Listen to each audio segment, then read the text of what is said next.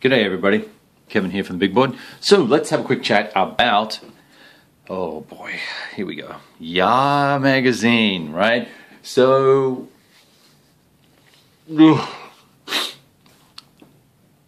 I was asked whether or not I liked the title, and me being just the forthright little chappy that I am, I said, no, it sucks.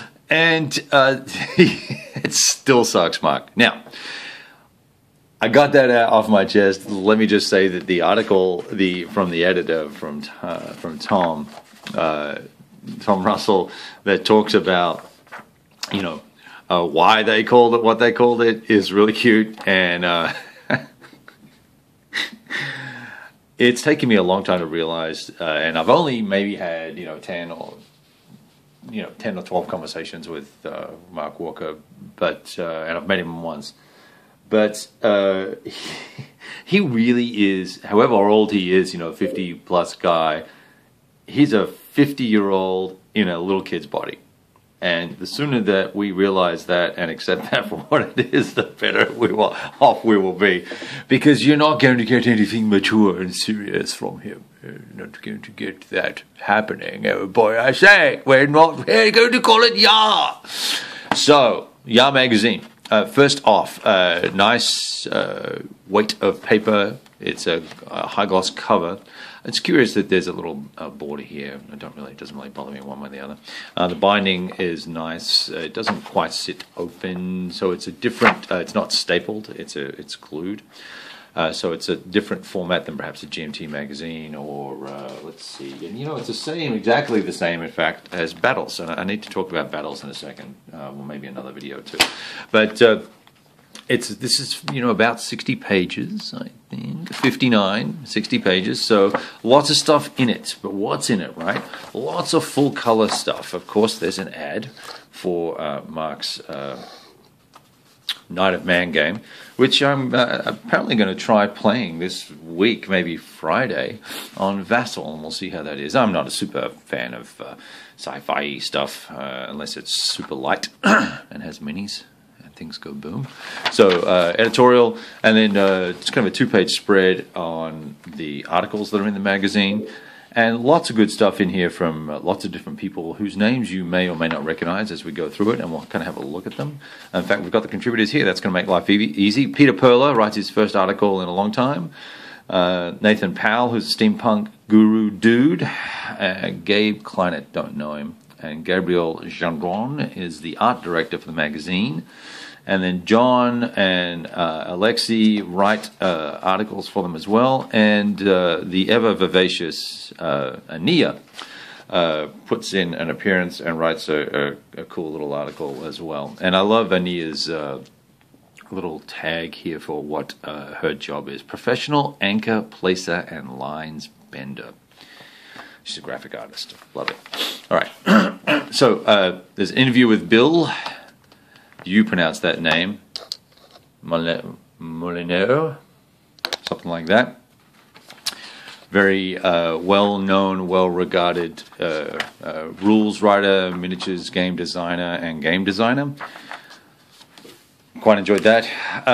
A review and discussion of the 5th edition of. Do you guys see that? Okay, 5th edition of Dungeons and Dragons. Very cool. Lots of artwork in this magazine too, and it's you could discuss the formatting of where it goes and how it's positioned, I guess, but I generally speaking I like it. A great review. I really enjoyed actually Ania's write-up of Command and Colors Napoleonics. She did a really good job on this. And look, there she is putting her stickers on. She's so sweet and being so look and she's really OCD too, just in case you're wondering. Yes, OCD women. Yes, and there is some great photographs of the game in play. Some ad. Oh, no, this is not an ad. This is a review of the States of Siege series. This was interesting because I've not played any of these games and quite enjoyed reading about them, and gave me a good overview of Ottoman Sunset and the Israeli game. I'm not so interested in the Dawn of the Zed's title, but that's okay. And then there's a scenario. Oh no, this is the attack wing, D&D attack wing stuff, minis stuff. People who like that will get all excited about that. I figure I played the Star Wars version, don't need to play anything else. How's that for glib? Now, Alexei writes about Rose to Stalingrad, and that's a Campaign Commander Volume 1, 2, and 3. There's 3 of the games out. There's one on the Punic War and one on the Guadalcanal campaign, Coral Sea stuff. And this system is translated from Spanish, and Vance, is it Vance? It's not Vance. Yeah, Judd Vance has helped me try to learn this game, and even he's rewritten the rules 2 or 3 times. And even he has thrown his hands up in the air with the wishy-washiness of the game designer. And so my credit to Alexei for finding something awesome in this system. I think the format of the game and the tiles instead of cards for combat and all this stuff, there's a lot of little things that are wrong with this game. How units are activated, all this sort of stuff. It has huge potential, but it's just do not waste your money on that bad boy. I got to tell you right there, boom, don't do it. And they're freaking expensive too. So Rivet Wars. Look, if you're into this, is a really interesting background article on Rivet Wars and its genesis and the kind of World War I Rivet Wars thing. Very cool minis. I'm sure guys are going to freak out painting all that sort of stuff. It's awesome stuff. I enjoyed reading about that. I had not even heard about it, so that was cool.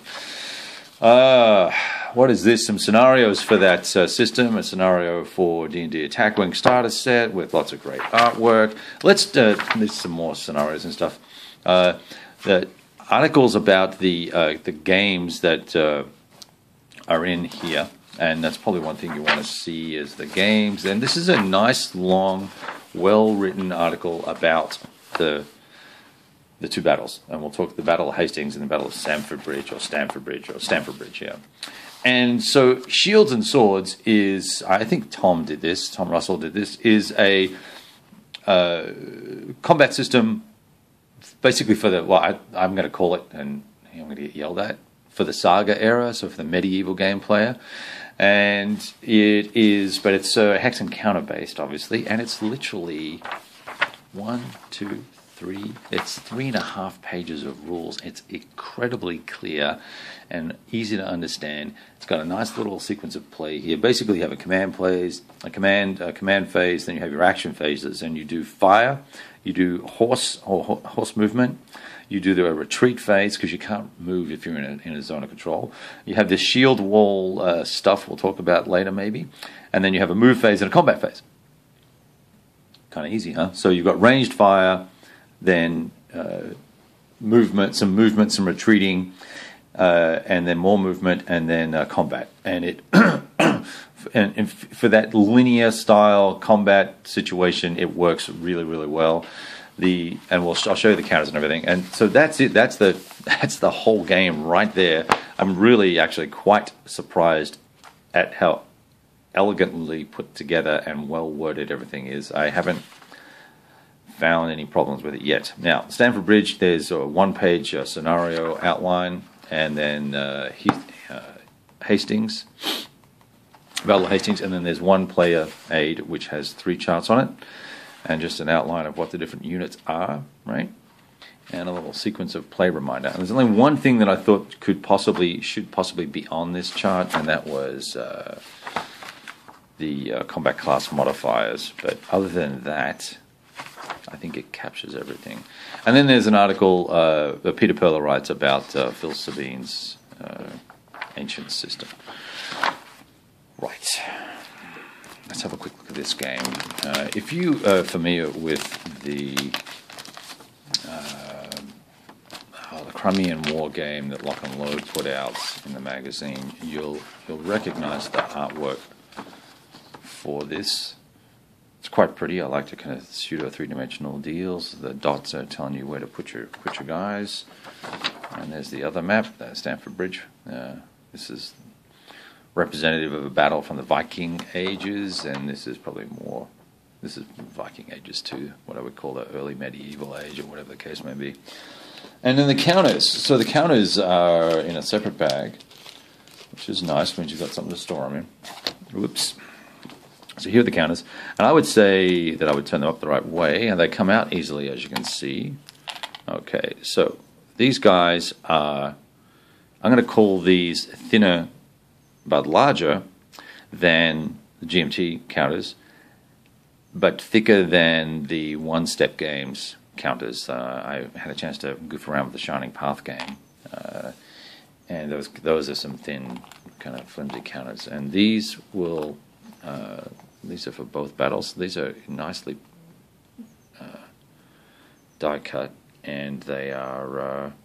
Well, it looks like that guy's a little bit. Oh no, that's the arrow. Yeah, so it might be a little offset here with the artwork just on this little section here, but everything else seems to be pretty bang on, as they say, right? So nice little job here. Looking forward to playing this. We'll see if this is a good introductory war game or whether it's just a good cheap magazine game, as the case may be, and we'll kind of go for it from there. I'm looking forward to playing these. They look nice. You know, if you kind of step back and have a look at the map, you go, okay, this is nice. And it's a glossy paper. I'm not sure that I'm a big fan of the glossy paper. And the map is, it's not cardstock, it's a paper map, which is fine. So we will have a play of that and see what it's like. Now, I don't know how much this retails for. I probably should have taken the moment to see how much it will retail for. It's obviously not in the magazine here. So I'm thinking it's somewhere between 40 and 50 bucks. And I think if the volume got up on this thing, we could get it down to a more reasonable price. I think it's kind of expensive for what you get. And the 2 battles, not 2 games, 2 battles, and some good writing, and some great artwork, and a lovely format. I think it's really, really good, and I really enjoy the magazine. I've enjoyed reading it. It was a good hour worth of reading, or maybe 45 minutes. But you're competing against other in-house magazines that are certainly less expensive. Now, one thing I did, for instance, notice with GMT, which was a little annoying, because they have such a large pool of games, of course there's a lot of game-specific stuff for them. So this is more of an industry magazine that has games in it, as opposed to a house magazine that has games in it. So there's a distinction there. So it really needs to kind of fall over into the War Diary / Battles Magazine group of magazines that are out and available, and I'm sure there are others. Counterfact is another one that I thought was okay. What was I going to say about GMT that annoyed me? Oh, $10 shipping for a $17 magazine. Not happy. Anyway, this was good. Mark, thank you for sending me a review copy. Just full disclosure, I did not pay for this. Mark sent me a copy to have it, to check it out and let you guys all know about it. And I think I've given you my fair assessment of it. There are no weak articles in here. It was more a case of whether or not I was interested in reading about the given topic. I don't know Bill from a hole in the ground, and I'm not a particular fan of this kind of era of warfare. So that didn't hold my interest so much. But the questions are actually interesting questions. I really enjoyed the D&D magazine, D&D 5th edition review. Helped me understand a lot more about what the fuss is about with the 5th edition rules and where it fits in the pantheon of all the other rule sets and why there are good things about it. So that was cool. This was a cool little article too. So anyway, altogether a nice job on the magazine, and that's all I got for you. 15 minutes for that. Whoa, later.